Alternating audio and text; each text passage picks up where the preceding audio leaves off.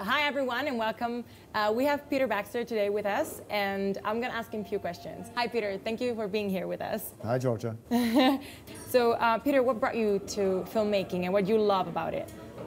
Well, what I love about filmmaking is the opportunity to tell a story and to try and keep people engaged in that story for, whether it's a short film, I'm making features, so for, 90 minutes or so.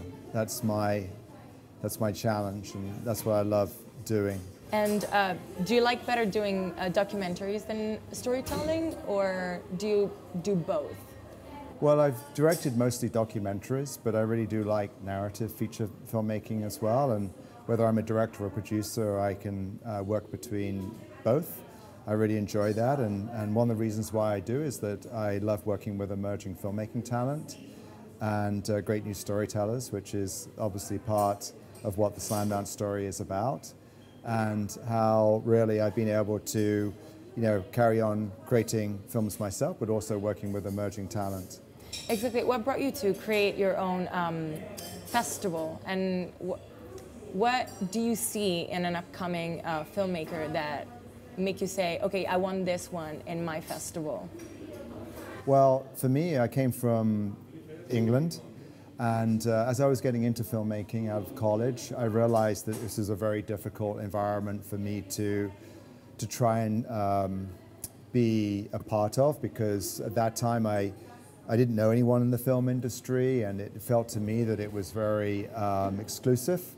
And but I had this opportunity to work in the United States, and I felt that there was more freedom there, and it was more inclusive. And it turned out to be the case, for me when I arrived in Los Angeles, that there were people there that were willing and open to give me the opportunity of making film. And but with that, when I made my first feature, it was very difficult for that to be seen in the United States. And the first feature that I produced actually was rejected by the Sundance Film Festival. So I was one of the original co-founders of Slamdance, and the reason why we started it is because, just like myself, we'd all been rejected from Sundance, but we wanted an opportunity to showcase our work. And so that's what we did, and then we realized there were going to be other filmmakers like us that wanted that same opportunity. And so we decided then to continue Slamdance. And the kind of the worldview of Slamdance is to be inclusive, to really embrace all types of filmmakers and all types of storytelling, wherever it be around the world. And I think that's what we've become known for. And also we've become known for a showcase of discovering, great new talent.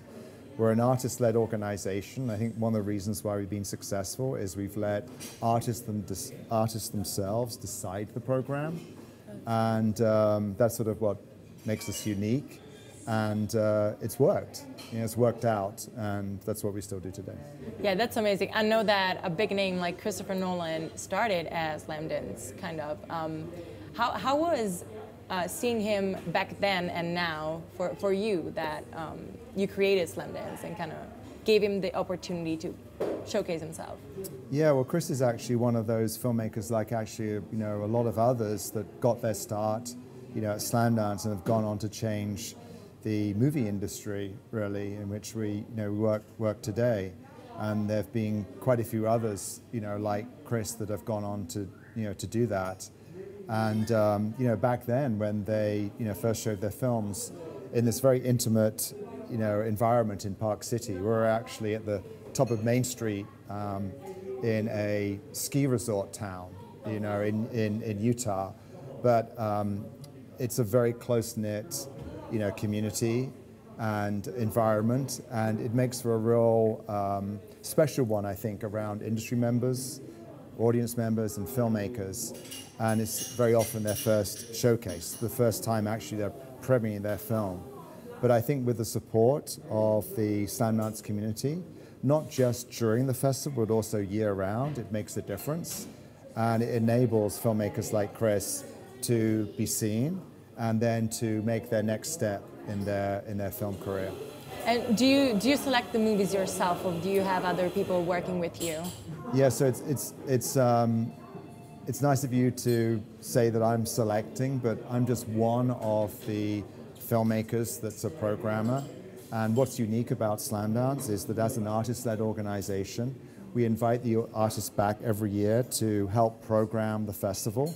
So for this coming year, we've got over 200 programmers already. And all of these programmers then have had involvement with the festival before, and they have a stake in the festival. And that's why we have this mantra, by filmmakers, for filmmakers. So it's the opportunity then for filmmakers who've been part of Slamdance before to come back and to help support the next generation of filmmakers. And so in turn, this is how we grow and this is how we develop as an artist-led organization. So I'm just one of those programmers in one of those programming teams. That's amazing. How long is the process though? From when you start selecting or choosing what to showcase till the actual festival? Yeah, so we open, so the festival process is that we do a call for submissions, and because we get so many submissions, we last year received over 11,000 submissions for Slamdance. So we begin in June, and then we go all the way through to the end of November, where we make our final selections, and then we will have our showcase then at the end of January the following year. Okay, that's a long time, so it takes a lot of passion, in my opinion, and that's amazing. Do you also help screenwriter, right? So what makes a good screenwriter and a good screenplay, in your opinion? Well, Slamdance is about supporting the emerging talent, so whether it be a writer or whether it be a director.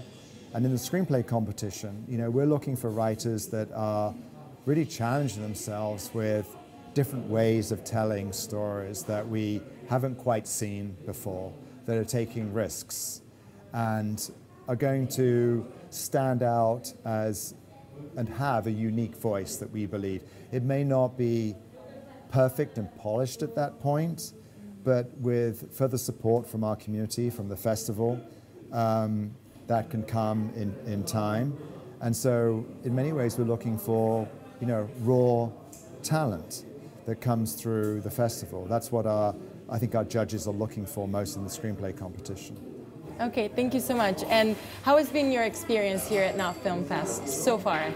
Well, I love coming to Knot because Giovanni first approached me and Slamdance about wanting to find out how Slamdance got started and using really Slamdance as a kind of inspiration really for Knot.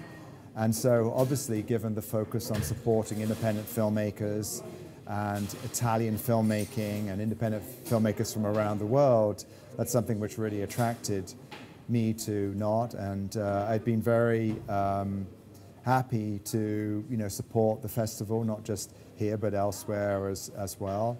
And I think this is such a special location, Sant'Angelo, to have the Knot Film Festival and for filmmakers. It's an environment which I think, like Slamdance, invites filmmakers to come closely together and to share their creative experiences. And from that comes further creativity. I mean, this is one of the reasons why, you know, we have film festivals.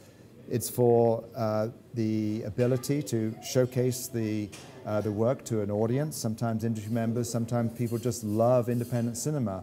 But it's also an opportunity for creatives to come together and to be inspired by one another. And from that, you know, next projects arise, partnerships arise. And I think that's something which is, you know, really part of the Knot Film Festival. Great. And what's coming next for you? Are you working on something particular right now? Yeah, I am. We haven't announced it yet, but we were just speaking about the screenplay competition. So there was a writer who actually won a section of the screenplay competition. And I thought this writer had such this great talent, and I tried to help him find a manager and agent in Los Angeles, and it didn't work out. So in the end, I said to him, I said, look, you know, I really do think within our community that if nothing else, we can make this film that you have this great screenplay. We can make this into a film, and I think we can do it for a low budget at the very least. So do you want to please give me a try and see what I can do in helping to produce this project? So one thing has led to another, and we haven't announced it yet, but I can say that the the writer got an amazing, amazing deal. We found him an agent, and it's a really exciting project that is going to be made in a safe time. Coming up, and then I'm also working on a documentary series as well, which I'm going to direct, which we're developing right now. And a film that I help produce, which is in current distribution, is the Bukowski film, An Evening with Bukowski, which we've just released in the United States. Wow, that's amazing. I wish you the best with that, and thank you so much for your time. Yeah, thank you. Thanks for having me on your show. Of course.